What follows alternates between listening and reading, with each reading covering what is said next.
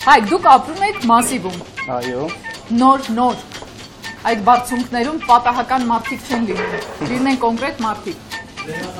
Նոր-նորքից օպերա կես քայլ է։ Պատվերները բերեք։ Երբ գարնանային երեկոն իջնում է քաղաքի վրա, Երևանի զարկերակն այլ ռիթմով է սկսում բաբախել։ Թվում է, թե քաղաքում շունչ է առել ամեն ինչ։ Ծառ ու ծաղկից բացի, անգամ քարերն են շնչում ու վայելում ձմեռվանից հետո արև կերած օդը։ Հիմա Երևանը վայելելու իսկական ժամանակն է։ Ցուրտ տնահանջել է, իսկ շոկը դեռ չի սկսել։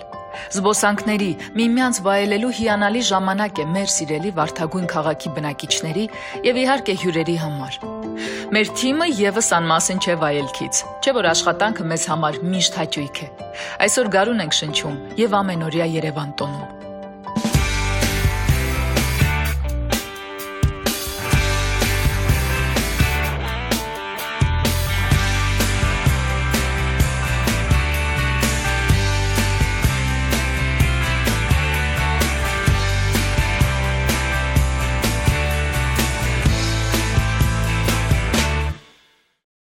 Ժամանակին Գրիգորի Հասրատյանը պատկերացմեր Սայաթնովան հենց այնպիսին, ինչպիսին այն այսօր է, քայլելու եւ ճեմելու փողոց։ Չէ՞ որ հարթության առումով այն միակ փողոցն է Երևանում, որը հատուկ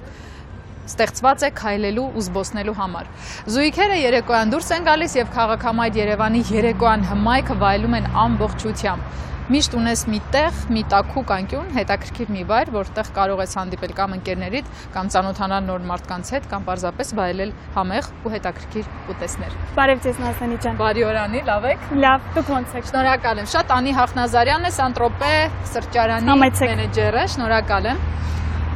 Անի, ինչ հաճելի լավ եղանակ է նախ։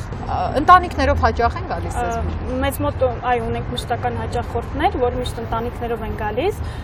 Ունենք նաև ուղղակի զույգեր եւ երիտասարդներ, տղաներ եւ աղջիկներ։ Սիրահար զույգեր։ Սիրահար զույգեր։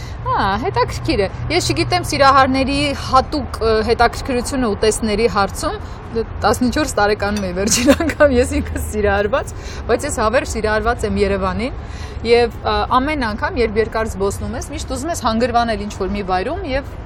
բնական է վայելել համեղ կերակրատեսակներ։ Օպերայի եւ բալետի ազգային ակադեմիական թատրոնի շենքի հարևանությամբ գործող տարբեր գողտրիկ սրճարաններ կան։ Մենք գտնվում ենք Tropez-ում։ Tropez-ն գտնվում է արվեստի ու ժամանցի ճիշտ խաչմերուկում։ Այս անգամ այն ներկայանում է նորացված ու շատ հետաքրքիր մենյուով։ Յուրօրինակ անվանումով այս սրճարանն ունի եւ մշտական այցելուներ եւ իրենով հետաքրքրվող նոր ընկերներ։ Այցելուները կարող են այստեղ համտեսել եվրոպական հետաքրքիր խորտիկներ եւ իրենց մտերիմների համար ապահովել անխափան բարձր տրամադրություն։ Եվ այնպես, ինչպես թատրոնն է սկսվում հանդերձարանից, հանրային սննդի առանցքն էլ իհարկե խոհանոցն է, որի շուրջ արդեն ձևավորվում է հարմարավետ, գրավիչ եւ հմայիչ միջավայրը։ Յուրաքանչյուր վայրում մենք ներխուժում ենք խոհանոց, ծանոթանում սրճարանի կամ ռեստորանի ներքին խոհանոցին եւ իհարկե սովորում նորույթներ պատրաստել։ Tropez-ն բացառություն չէր։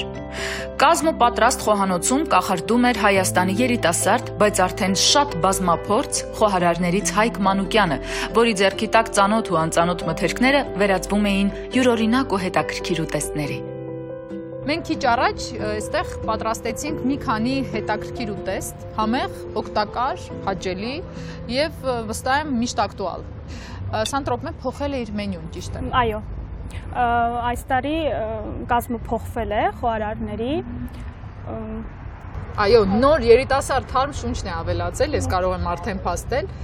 Անի, մենք պատրաստեցինք այսօր ձեր մենյուից ընտրած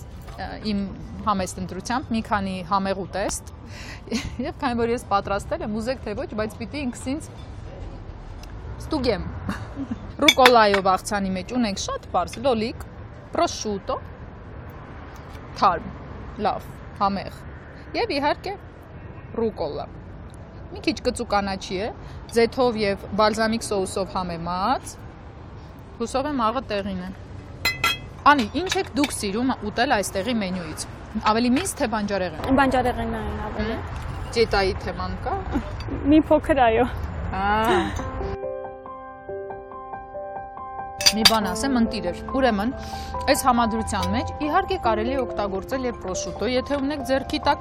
եւ առանց պրոշուտոյի, եւ կարելի է դնել, բայց շատ բարակ կտրտած պաստուրմա, մաքրած չամանով։ Ուրեմն, մեզ պետք է ռուկոլա, լոլիկ, պրոշուտո թարմ եւ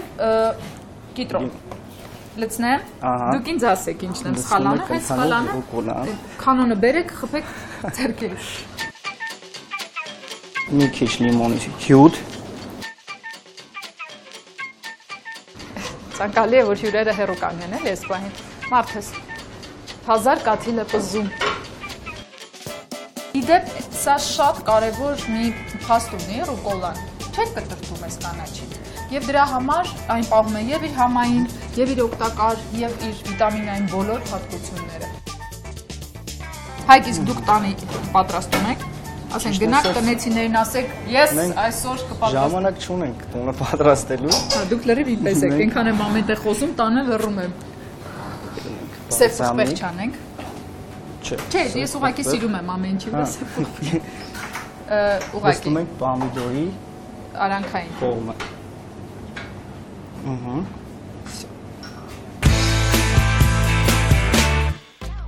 Ռուկոլայով եւ պրոշուտոյով աղցանի բաղադրիչները շատ ու բարդ չեն։ Անհրաժեշտ է ռուկոլա, պրոշուտո, չերի լոլիկ, աղ, պղպեղ, ձիթապտղի յուղ, բալզամիկ սոուս։ Հիմնական բաղադրիչներին պետք է ավելացնել աղ, պղպեղ, կիտրոնի հյութ եւ բալզամիկ սոուս։ Հետո ձիթայուղ ցողել եւ նրբորեն խառնել։ Արագ, պարզ, համեղ եւ հյութալի։ Բարյա խորժակ։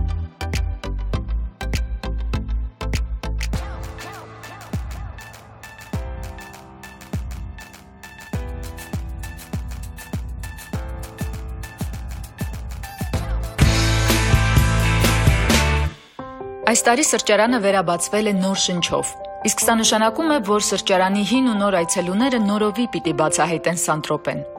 Փոփոխվել է ձևավորումը, պրոֆեսիոնալ աշխատակազմը համալրվել, հարստացել են խոհարարների թիմն ու մենյուն։ Հաջողության գաղտնիքը թերևս հենց սա է, պահպանելով ընդհանուր դիմագիծը, կարողանալ հյուրերի համար միշտ նորույթներ ստեղծել, լինել հետաքրքիր, շարունակականորեն եւ իհարկե միշտ դրմբաց։ Այստեղ դուք սպասված եք, սիրելի, ու վստահ եղեք, որ սրճարանի ներսում կգտնեք այն անկյունը, որտեղ կզգաք ձեզ շատ հարմարավետ, եւ այն ուտեստը, որի համի փնտրտուքով հաճախ կվերադառնաք։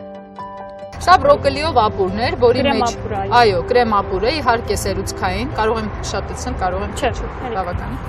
Սերուցքով է այս կրեմ ապուրը, եթե նկատում եք շատ ջրիկ չէ, որովհետև այն պետք է լինի սննդարար եւ հագեցնող։ Շատ կարևոր է, որ մենք սրճարաններում ունենք մի հատ վատ սովորություն։ Մանկական մենյուի մեջ որպես կանոն լինում են ձեթով վառած ուտեստներ, որոնք այդքան էլ ճիշտ չեն։ Օրինակ այս օրինակ կրեմ ապուրը շատ ավելի ճիշտ է ցանկացած աճող օրգանիզմի համար։ Ուրեմն փորձեմ ասեմ։ Փորձեք, Անի ջան։ Եթե թունավորվեմ, ես մենակ չեմ ուզում։ Մի բան ասեմ։ Ընտիր։ Շատ համով է։ Աղը պակաս է ձեզ համար։ Չէ, ես ավելի քիչ եմ օգտագործում, ինձ համար շատ լավ է։ Ինձ համար ընտիր։ Ասեմ։ Մենք այս կրեմ ապուրը կարող ենք նաև մատուցել շրիմփերով, ձողիկի վրա դրած, կարող ենք մատուցել հենց այսպես։ Բրոկոլիի փոխարեն կարող է լինել ձեր տանը, եթե ունեք ծաղկակաղամ, բապա ծաղկակաղամ։ Ուզում եմ ասել, որ էական չի այս պահին դուք ինչով եք պատրաստում, բայց կարևորը ինչպես եք պատրաստում։ Այդ ինչպեսը պահպանեք։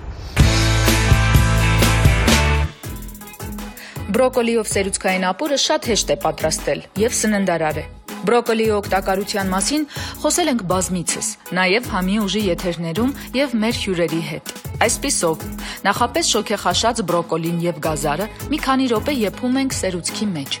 Իսկ հետո մանրացնում բլենդերով։ Իհարկե աղը եւ պղպեղը պարտադիր, ըստ ձեր նախընտրելի չափի եւ ձեռքի զգացողության։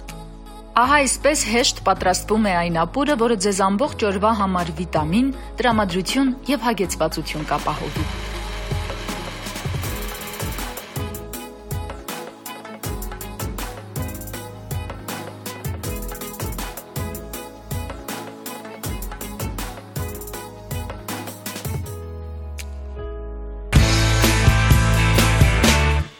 Ոչ բոլոր ռեստորաններում կարող ես տարտար պատվիրել։ Շատերը վախենում են հումմուսի գաղափարից եւ մտածում, որ մեզ հայերիս համար խորթ է նման համային զգացողությունը։ Այնինչ, արևմտահայկական չիքյուֆթան հենց հումմիսն է, իհարկե համեմած բիբարի ջրով։ Կամ հիշում եք մանկությունից, թե ինչպես էինք տոլմայի հում խճողակից թռցնում եւ կրթկրթացնելով դեռևս հում բրինձը հերոսաբար փորձում։ Դա իմ մանկության ամենավառ հիշողություններից է։ Իհարկե թարթարի կամ չիքյուֆթայի միսը հատուկ վերամշակում է անցնում, այնպես որ ոչ մի վտանգի մասին ըստ էության խոսք լինել չի կարող։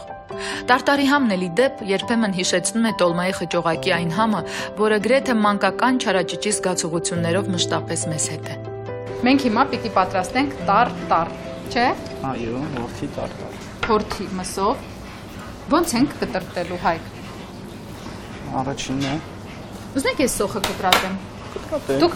միսը, ես Ես սոխը։ միսը։ Ընտիր։ Ձեզ վերցրեք ձեզ հարմար դանակը, ես կհարմարվեմ։ Ամենալավ Քառակուսիներով։ Մանր, շատ Լավ մանր, մանր, քառակուսիներով։ քառակուսիներ։ Դուք մոտավորապես գիտեք, որ Սանտրոպեյում ձեր այցելուները ավելի շատ սիրում են միս։ Իսկ հայերը, որ միշտ սիրել են ավելի շատ եփած մսերը, նույն խորովածը եւ այլնները, հիմա անցել են արդեն medium well, medium rare։ Ուտում են։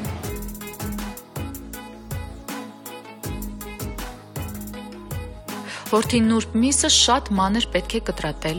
ավելացնել սոխ, կանաչի, մի փոքր ձիթայուղ եւ վերջ։ Հումակերների համար սա իսկական համային հրավառություն է։ Վերջնական տեսքի ու մատուցման համար մսի վրա զգուշորեն տեղադրեք լորի ձվի դեղնուցը եւ վերջ, պատրաստ է։ Համտեսեք ու վայելեք։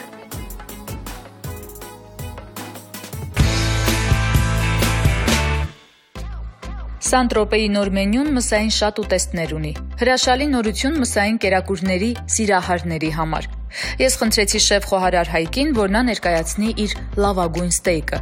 եւ հավատացեք իմ քիմքին, փորձել է պետք։ Փորձել տեղում եւ անհապաղ, քանի տաք է։ Գժական ստեյք էր, հյութեղ, համեղ եւ նրբահամ։ Այստեղ իհարկե շատ կարեւոր է մսի ընտրությունը, պահպանման եղանակը եւ տապակման տևողությունը։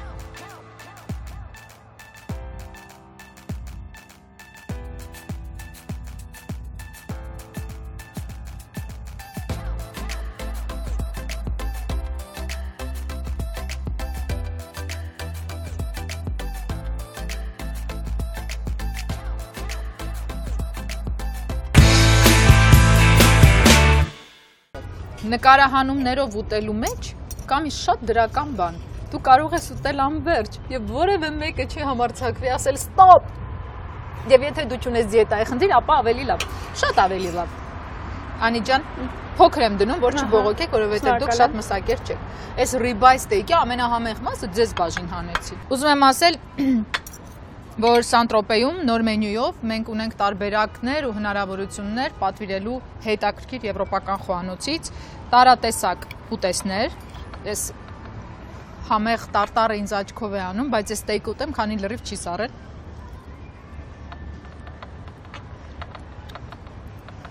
Ես գալու եմ այստեղ ստեյք ուտելու։ Շատ համով է։ Փափուկ։ Ուրեմն այն ձեթը, որ մենք արեցինք Հայկի հետ, փափկացրեց միսն ամբողջությամբ։ Ընտիր, ստեյկը առաջին տեղում է։ Ամբողջ աշխարհում բոլոր ռեստորանները, սրճարանները, ուտելու կարևոր վայրերը միշտ հիմնված են մի հիմնական փաստի վրա՝ լավ խոհանոց, որակյալ մթերք եւ իհարկե մայեստրո խոհարարները։ Հայկը դասական ինքնուս է եւ մենք այսօր ուղակի փորձարկեցինք նրա ձեռքի համը, Համի ուժը, եւ ես ձեզ հստակ կարող եմ ասել, որ այո, նա ճիշտ ընտրություն է արել ակամայից դառնալով շատ լավ խոհարար։ Հայկ համեցեք, խնդրում եմ, Հայկ Մանուկյանը, Սանտրոպեի շեֆ խոհարարը, մենք աշխատեցինք միասին, բայց ես վայելում եմ միայնակ, այսինքն անի հետ միասին, բայց ես ուզում եմ ասել, որ ստեյկը վերջն էր։ Որն է ձեր սիրած ուտեստ այսքանից։ Ես ստեյկը Մսակերը, մասիվցի։ Հայկ, ձետն էր, որ փափկություն տվեց ստեյքին։ Ձեթ։ Նաև ձեթ։ Իա հնեցումը։ Մսի ընտրությունն էլ չէ կապ ունի։ Ընտրությունն էլ կապ ունի, հնեցումն էլ կապ ունի։ Ոնց է պահվում, ինչքան փափկի, ինչքան չփափկի։ Հա, բասեք, այսինքն սովորական միսը, որ ես առնեմ դնեմ, այդեն չի։ Սենց չի լինի անգամից։ Բա ոնց անե, որ այսպես լինի։ Մենք իրան պահում ենք վակուումներով։ Հա, որպեսզի Օդը ընդհանուր հարմարվում է մեջից ու ինքը հնանում է այդպես։ Հա, ու ավելի փափկում։ փափկում է։ Հա, հետաքրքիր է։ Հայկ, ձեզ մի քիչ տարտար դնեմ մեր սարքած։ Եթե ձեզ ոչինչ չեղավ, ուրեմն ես կուտեմ։ Հայկ ջան, ես ձեզ հյուրասիրեմ։ Այսօր դուք շատ գործ արեցիք, տանջվեցիք։ Տարտարի հետ ոնց եք։ Ընտիր։ Հա, իհարկե։ Ող, հիշում եք, չէ՞ որ ես եմ սարքել։ Եթե մի բան եղավ, գիտեք։ Ես սկզբից ուտեմ։ Հա, բայց մի փոքր ես էլ եմ ուզում փորձել, այսպես անեմ, կներեք։ Ինչ լավ է, որ անին չի սիրում հումից, մեզ շատ մնաց։ Դե ընտիր, մի քիչ աղ պակաս է։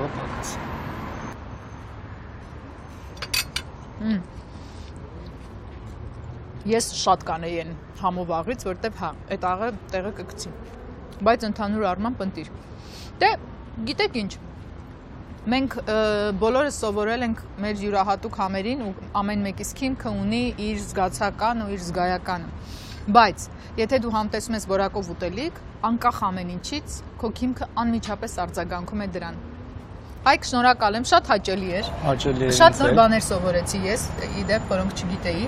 Մյուս անգամ ավելի մանրակրկիտ կփորձենք հասկանալ ինչպես ընտրել ճիշտ միսը, արդեն ձեզ հետ գնումների գնալով, եթե առիթ լինի։ Իսկ մենք կհանդիպենք Համի ուժը նոր բացահայտումներով, սպասում է թե ձեզ, թե իր սիրելի հյուրընկալող մարդկանց կամ սրճարաններին կամ ռեստորաններին, եւ մի բան փաստ է, որ Երևանը միշտ տոն է։ Ուղղակի այդ տոնը պետք է ճիշտ կարողանալ բացահայտել։ Այդքանը կհանդիպենք մեր տոնական Համի ուժյան եթերներում։ Օպերայի շրջակայքի tropez սրճարանում առաջին անգամ գինու սրահ կբացվի, չէ՞ որ մենք հայերս գինեսեր ենք։ Իսկ բացօթյա սրահներում սառեցման համակարգեր կգործեն, ինչը կարծեմ ևս նորույթ է Հայաստանում։ Այսպիսով, երևանյան հաճելի վայրերի քարտեզին ամրագրում ենք ևս մեկը։ Ամառն էլ ավելի զով ու աշխույժ կանցնի։ Մեզ հրաշալի տաք, թե կուզեք, թե ժորեր են սպասվում։ Հայր մեր, որ հերկինս ես, Սուրբ Եղիցի անուն քո, եկես է արքայություն քո, Եղիցին կամք քո, որպես հերկինս և հերկրի։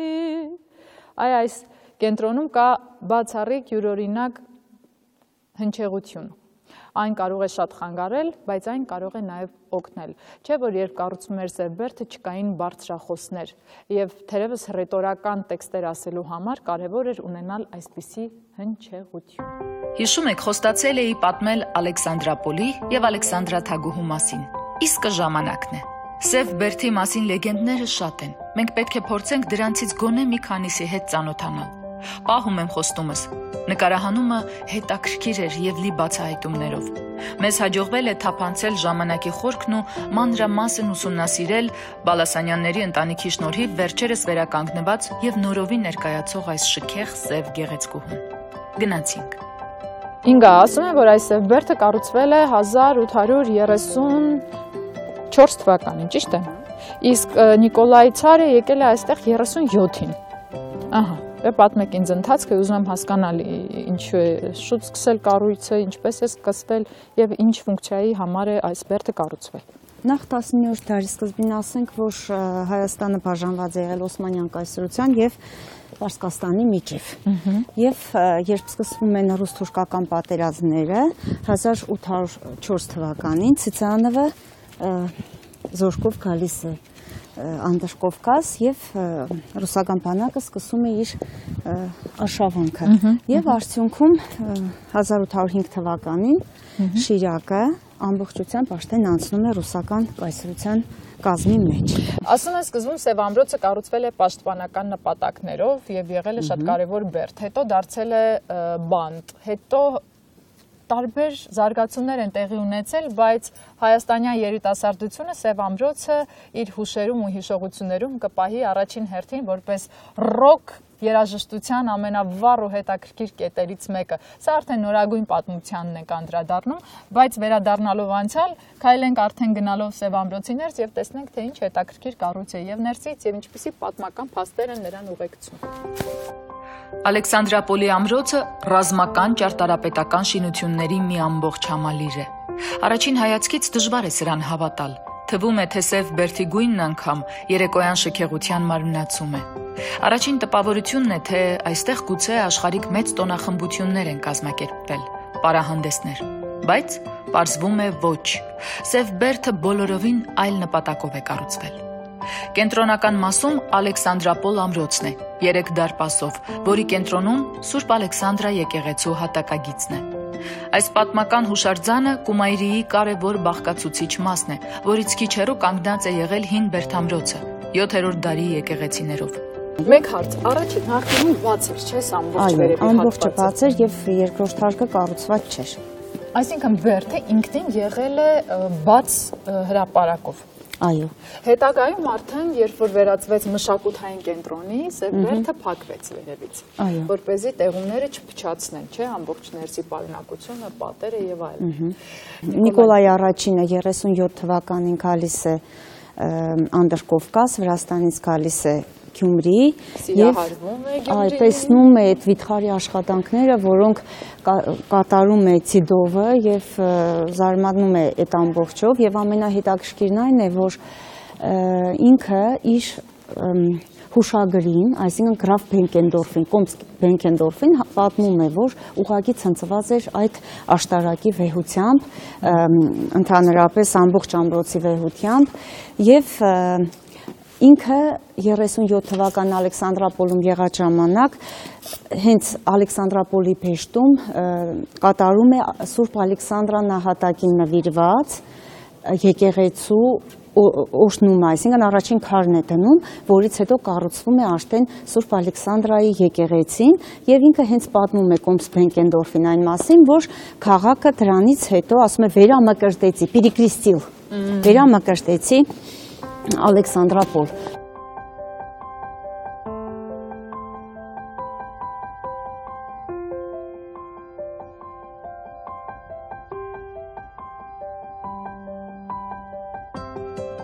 Մենք գտնվում ենք Սև ամրոցի ներքնահարկում, կարող եմ ասել, որտեղ տեղադրված է ջրհորը եւ այն ընթացքում, երբ նա եղել է պաշտպանական աշտարակ, զինվորները, կայազորը ջուր են ստացել այս ջրհորից եւ բնականաբար հաշվարկը այնպես են կատարել, որ երկարատև պաշարման դեպքում հնարավոր լինի ջրով ապահովել բոլորին։ Այո։ Հերթով պատմենք նկարների պատմությունը։ Նիկոլայ առաջինն է, որը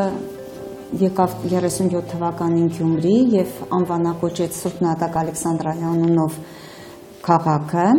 եւ նրա կինը Ալեքսանդրա Ֆյոդրովնան եւ շատ հաճախ այն տպավորությունն է ստեղծվում, որ քաղաքը կոչվել Ալեքսանդրա Ֆյոդրովնայի անունով։ Ես էլ այդպես գիտեի։ Ահա, բայց ինքը հենց Նիկոլայը Բենկենդորֆին պատմում է, որ Սուրբ Նահատակ, էլի թափուի Սուրբ Նահատակ Ալեքսանդրայի անունով է կոչվել քաղաքը եւ եկեղեցին, որի առաջին քարը հիմնել է հենց ինքը Նիկոլայ առաջինը։ Այստեղ այդ լուսանկարներն են Ալեքսանդրապոլի փեշտի եւ Սուրբ Ալեքսանդրայի եկեղեցու, որի քարը հենց առաջինը պատմում է, որ Նիկոլայ առաջինը ինքն է դրել։ Այստեղ Пожелал лично положить первый камень в основание церкви, которая будет сооружена во имя святой мученицы царицы Александры, и перекрестил Гумры в Александрополь. Ինգա ջան, համեցեք վերև, վերջապես մենք հասկանանք ինչպես է աշխատել կամ աշխատում այս ջրհորը, որը մեծ հարստություն է։ Ես հիմա կարող եմ իջեցնել ես։ Հա, ինքը իջնում է միջև հասնում է միջև ջրին։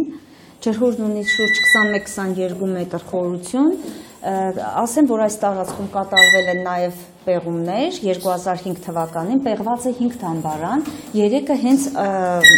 Սև աշտարակի տարածքում է պեղվել։ Մշակութային շերտերը թվագրվում են ուշ բրոնզ վաղ երկաթի դարով։ Երկաթի։ Այո։ Նյութերը պահպանվում են Կումայրի պատմամշակութային արգելոց թանգարանում եւ շուտով ստեղծվելու է քաղաքի պատմության թանգարանը։ Ինչ լավ կլինի։ Եվ այդ նյութերը այդտեղ ես անպայման պետք է ցուցադրեմ։ Ես երազում եմ հասնել ջրին։ Այո, ցուցադրվեն այդ նյութերը։ Հենց ջրի ճողփյունը եկավ, ուրեմն հասել ենք։ 21 մետր հələ դեռ պետք է իջնեք։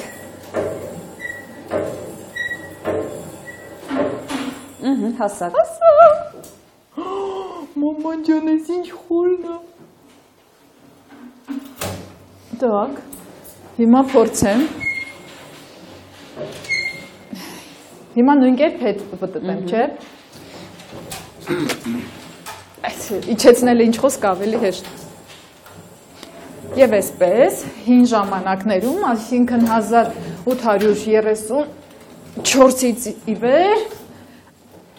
21 մետր փորել են ներքև, վերևի կետից, թե ներքևի կետից։ Ներքևի կետից 21 մետր, հենց ջրհորի մակերեսից։ Դուք հասկացաք, ջրհորի Ինչու, որովհետև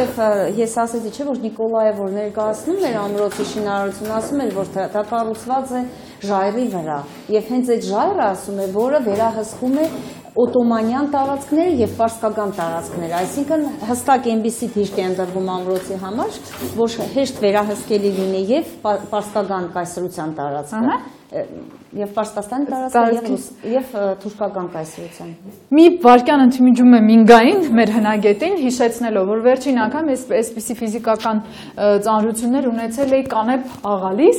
երբ մենք ընկած քաղաքով Կանեփ աղացող տղամարդ էինք փնտրում, բարձվեց հենց մեր ստեղծագործական խմբում են նրանք, եւ ուզում ասել, ձեզ հեչ գործ չի,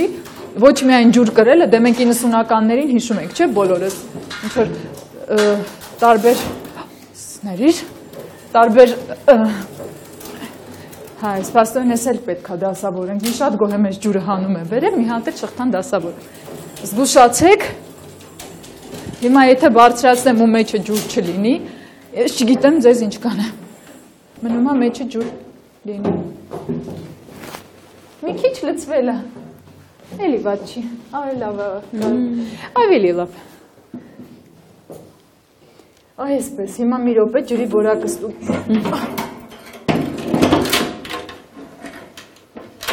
Այս գիտեք ոնց են անում։ Այսպես։ Մի խոսքով ես այս գործը արեցի։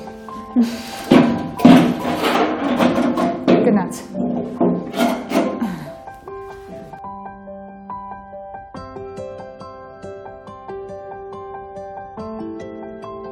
Գյումրին ունի շատ գաղտնիքներ, ինձ թվում է մեզ մի ամբողջ կյանքը եւ մի քանի 100 եթերաշրջանը չի բավարարի, որպեսզի մենք անդրադառնանք բոլոր հետաքրքիր փաստերին, բայց մենք փորձում ենք եւ այս ընթացքը իհարկե ճանաչողության համար շատ կարեւոր է։ Գյումրին տեսարժան վայրերի պակաս չունի։ Քաղաքն ինքը գեղեցկության մի ամբողջ համալիր է, պատմական շեշտադրությամբ, ժամանակի ստորակետներով, ապագայի կախման կետերով առանց վերջակետվելու։ Սև բերդն առանձնահատուկ հմայք է հաղորդում շրջակա տարածքին։ Այսօր այն տուրիզմի զարգացման թերևս ամենակարևոր բաղադրիչներից է։ Նախ, քաղաքի հյուրերը չեն կորցնում առիթը այցելելու, ուսումնասիրելու համար։ Հետո բերդը համերգային հրաշալի ծրագրերի հավաքների մի բացառիկ վայր է։ Ստացվում է, որ ժամանակին հրաշալի կատարելով իր ռազմական պաշտպանական առաքելությունը, այսօր արդեն Սև բերդը վերագտել է իրեն ամբողջ հմայքով։ Կոտրել շինության երբեմնի մռայլությունը, դառնալով գրավիչ ու անմոռանալի։ Հայաստանը ճիշտ է փոքր երկիր է, բայց այդ փոքրության մեջ ունի մեծ խորություն, բազմազանություն, անսահմանություն։ Մարզ առ մարզ, քաղաք առ քաղաք պետք է բացահայտենք, ճանաչենք եւ վերջապես վայելենք մեր երկիրը, հատկապես մոտալուտ ամռանը, այնպես որ հետևեք մեզ ոչ միայն սոցկայքերում, այլև Համի ուժով, հենց էկրաններից եւ իհարկե սեփական օրինակով։ Մինչ նոր ճամփորդություն ու հանդիպում։ Ձեզ հետ էի ես ճամփորդասեր Նազենի Հովհաննիսյանը։ Կհանդիպենք։